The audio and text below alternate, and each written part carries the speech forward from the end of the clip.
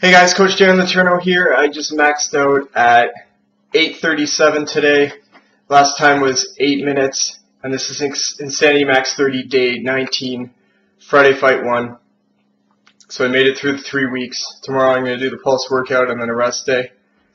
And this one really has you pushing yourself. You don't get a break till 15 minutes and then one with like 3 minutes left.